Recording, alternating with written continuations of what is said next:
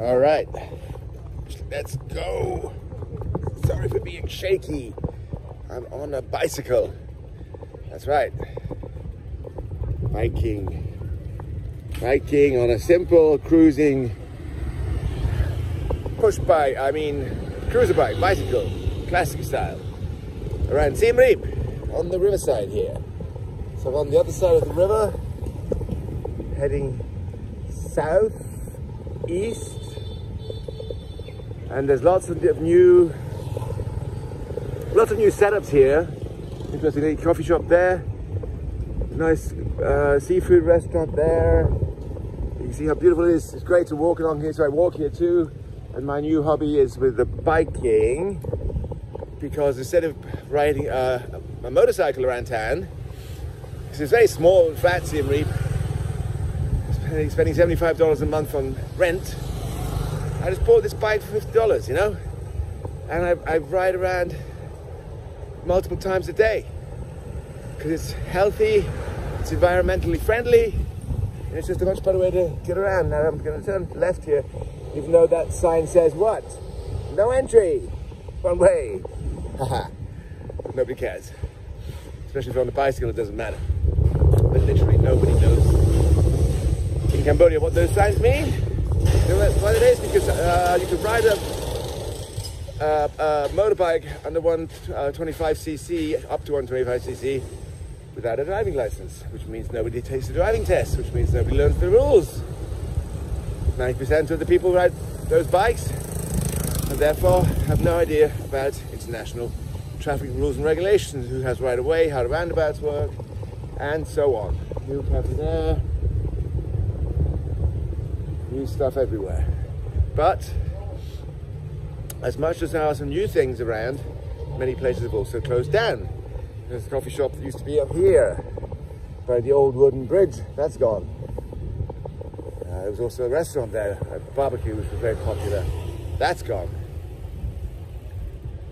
Sadly, instead, there's two more Starbucks, another 7-Eleven, you know? Right, I'm just gonna stop now quickly, because I need to do something. Get right back. Right, now I'm by the main roundabout town, you see, and behind me is something called the Hard Rock Cafe. See? Unbelievable. It's a huge building. It was closed over the COVID period. It's back open for about a year, and it's always empty. Nobody ever goes there. Because why? It's expensive. It's a kind of good but not location, because it's on the other side of the action. The action happens over on that side of the old market. And they have live bands playing in that little thing there with the chairs outside, and they're playing to an empty audience. Nobody. That's how sad it is, unfortunately. There we go. Here we go again. It's difficult to film while riding your bicycle. One hand on the steering bar, and one hand up in the air with the cops behind me. The cops here, cleaning, lovely, making the place nice and clean. One problem here with the cops is that they love to stop people on motorbikes for doing a wrong turn, which they'd probably stop me too if they see me doing this, but I don't really care. Crossing intersections is always very, very tricky, because again, no one gives you right of way, which I have, and they don't stop. That sign over there, the cops over there, that sign is called no parking. Okay? You ask anybody here what that sign means, they say, one way? I don't know. Anyway, put the phone down.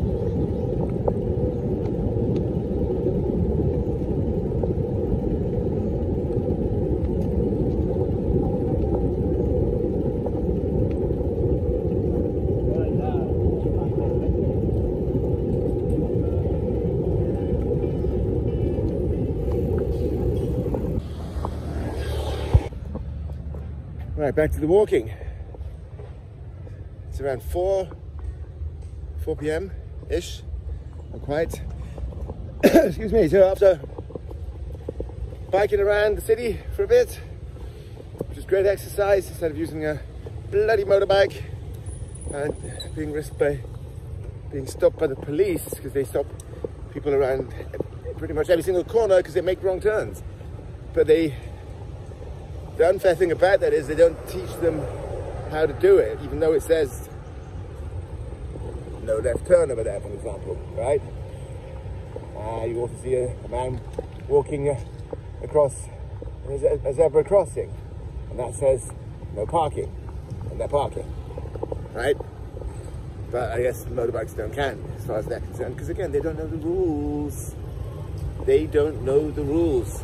And if it says there's a man crossing the road on the blue sign, that means give the pedestrian right away. Pedestrians have right away all the time anyway, except for on highways where they're not supposed to be. So, given that fact, it's a big problem here, but all of Southeast Asia really. I mean, Bali was better for some reason. Motorbike drivers tend to respect and pedestrians a lot more than here. I mean, you can like there's a zebra crossing right now here. If you step on that, nobody will stop.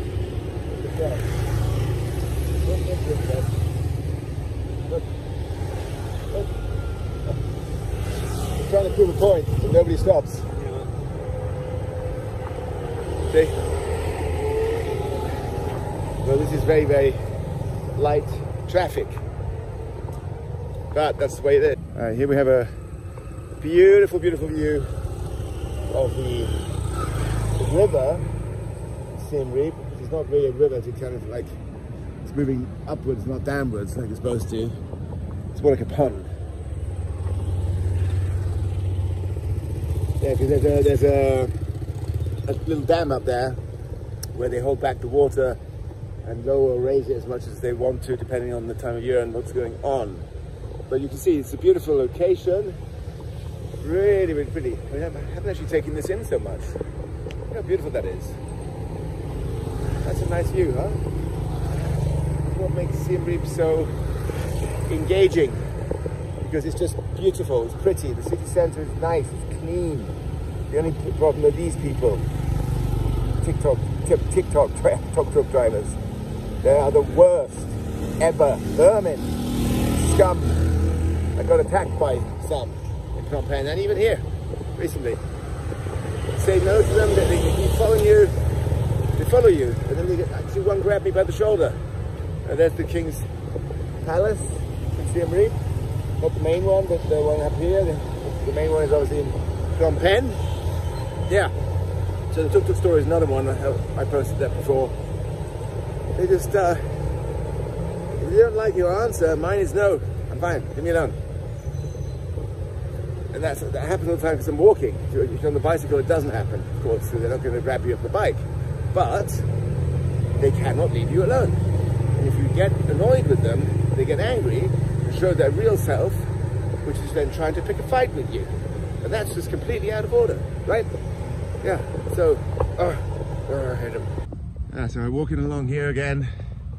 I'm walking upwards now, northwards, back towards the city centre. You can see how beautiful it is here.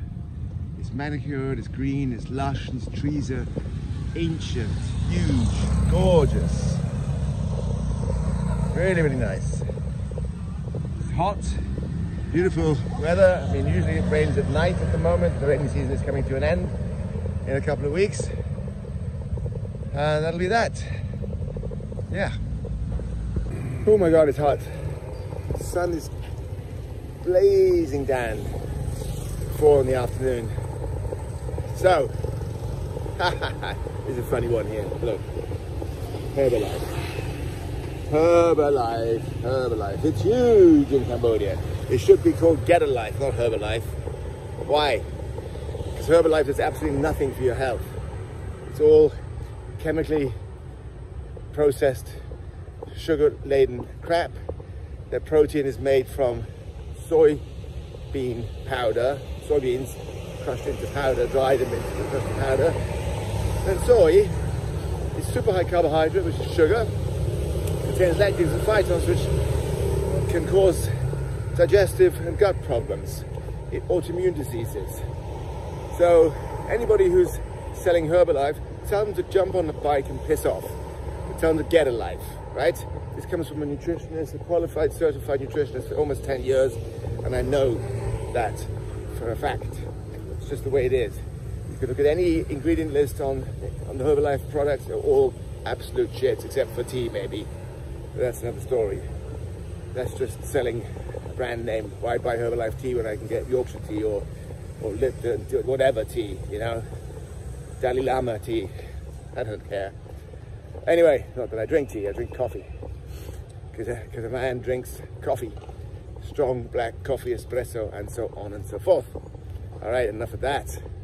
Now, every single bench here, hello, is sponsored by Herbalife. And they have many thousands of women, particularly women who are resellers of that junk, you know, and it is junk, absolute trash. But they promised, and then they get people in, you know. They entice you to become a seller underneath there in that pyramid. It's a pyramid scheme. So everybody sells to each other, and then basically you get some products for free, and you make a tiny bit of commission off whatever the other people are selling and so on. But nobody makes money except for the people who own the damn shit. So it's a scam. Anyway, you've got a skateboard park here too. Look, you've got a girl girly skating. Very cool to see. Considering I used to be a skateboarder too. Ish, well, I owned a skateboard company at least, called Cream. We made everything from shoes to socks, underwear, jeans, shorts, t-shirts, sweatshirts, jackets, caps, you name it. Swimwear for women and men, kids too. It was fantastic. Until unfortunately the financial crisis came and smacked us down because none of our customers could pay and we had a warehouse full of goods. But that was that. Anyway, that's my little tour of the riverside of Siem Reap for you to see. I hope you enjoyed it. I'll be making a lot more of these short videos in Siem Reap, in the city centre itself, probably at the market tomorrow. Look at this. Beautiful, beautiful, beautiful background here. A small palm tree. All right, folks, I'll see you in the next video. Thanks for watching Rob's Health Crunch. Don't forget to give this video a like if you enjoyed it and subscribe to my channel. There is more great content on the way from me about Cambodia, health, fitness, wellness, real healthy food, and great lifestyle habits. Don't forget to enable notifications so you'll know when the latest video is posted. Until then, here's some other great content I think you will enjoy.